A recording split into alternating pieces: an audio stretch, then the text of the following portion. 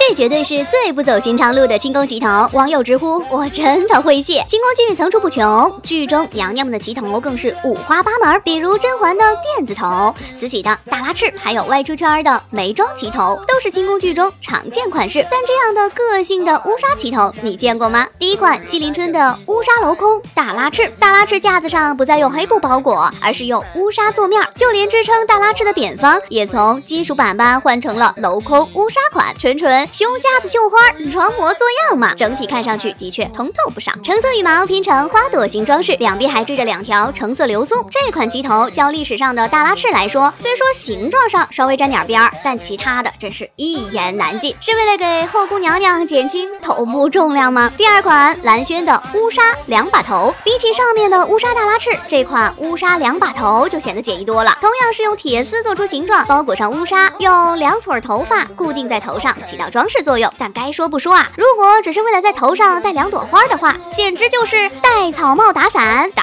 可不必。第三款堪称史上最简陋辫子头，辫子头在清朝可是头顶上的艺术，外形更是富贵华丽。结果啊，到了西林春这儿成了廉价地摊货，是怎么回事？白色镂空辫子头加了一些白色珠宝装饰，耳朵旁还有蓝色花朵装饰，那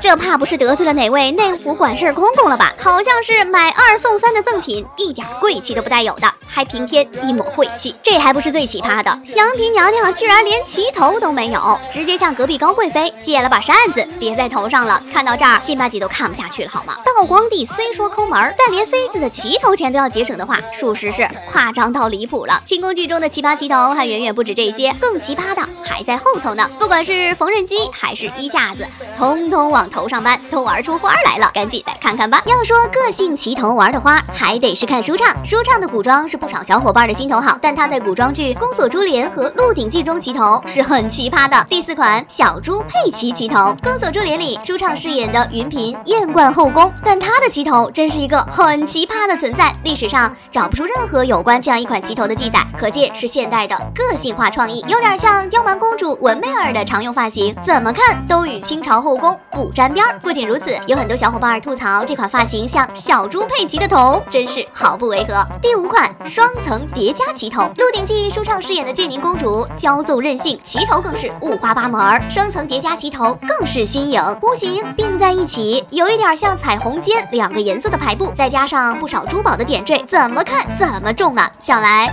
是为了凸显公主身份设计的，好看是好看，但多少有点累赘。除了这类的奇葩旗头，隔壁紫薇的双层旗头也是很个性啊。小燕子的鞋垫头虽说乍一看蛮不错，但怎么看怎么有味道，真的不是用永琪的鞋底子改装的吗？隔壁的加菲猫女士的旗头也是不甘落后。第6款逗号旗头，金爷还是嘉贵人时的逗号旗头，虽说看上去普普通通，但从造型上来说就是一个横过来的逗号，除去金玉珠钗的装饰就更像了，整体看上去既不像1字头，又不像2把头，这个轻微魔改的旗头多少有点小危险啊，远远看上去还很像大刀片子一样的存在，这要是和如意打起来，用这个旗头当武器还挺顺手的。第7款缝纫机旗头，嘉妃作为乾隆后宫的进口妃子，这旗头拧巴的一看就不是本土清宫货，整体形状看上去是缝纫机外形，再加上这一圈花朵装饰，像极了缝纫机的常用金色 logo， 不能说毫无关系，简直一模一样。除了这些看上去就很奇怪的旗头外，还有一些奇葩旗头直接丑出天界。这个，咱就是说这旗头感再奇葩一点吗？清宫剧的旗头是在内卷吗？旗头造型在别具一格的道路上越走越远了，甚至到了牛顿定律都拦不住的地步。第8款乾隆王朝中池格格的大蝴蝶结旗头更是一言难尽，整体看上去就是一个大蝴蝶结的样式，怎么都跟想象中美丽旗头扯不上任何关系。如果单纯的是为了显脸小的话，或许隔壁锦色的牛角包造型更适合它，没有过多的装饰，头上插着3朵小花，但凡换个可以戴珠宝首饰的旗头，都比这大蝴蝶结来得漂亮吧，可以说是最丑旗头没有之一。有款少年嘉庆中令妃的旗头也是奇葩的不行，镂空黑纱的旗头在剧中可是她的专属爱物，一个扇形的框架，裹上黑纱做面，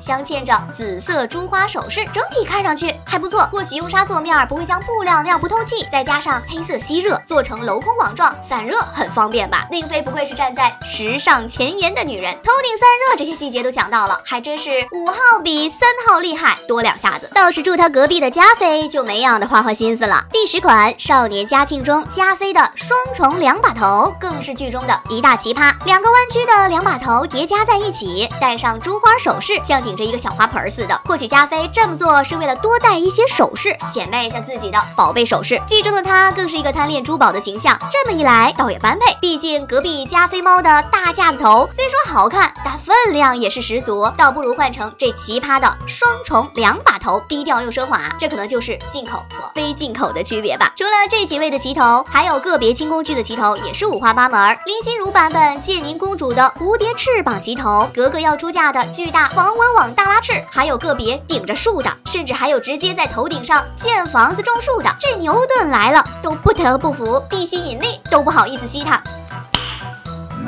不少网友直呼辣眼睛，丑到不忍直视，抱头痛哭的地步。小伙伴们，你们还觉得哪位娘娘的旗头更奇葩呢？在评论区分享出来吧！记得关注徐福记呢。